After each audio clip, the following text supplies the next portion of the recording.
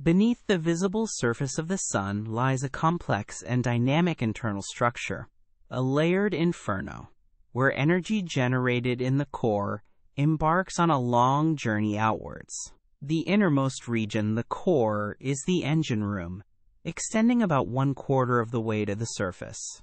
Here, temperatures soar to an astonishing 15 million degrees Celsius, and pressures are 250 billion times greater than Earth's atmospheric pressure. It is within this extreme crucible that nuclear fusion reigns supreme, converting hydrogen into helium and releasing the immense energy that powers our solar system.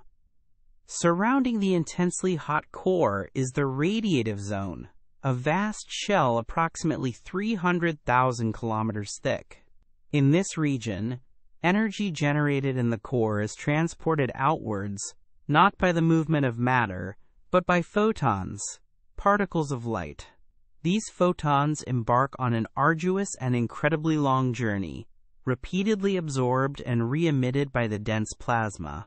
A single photon can take tens of thousands or even hundreds of thousands of years to navigate this labyrinthine zone, bouncing randomly in what is known as a, quote, random walk. Curious to hear more? Just follow the link by the title and enjoy the complete story.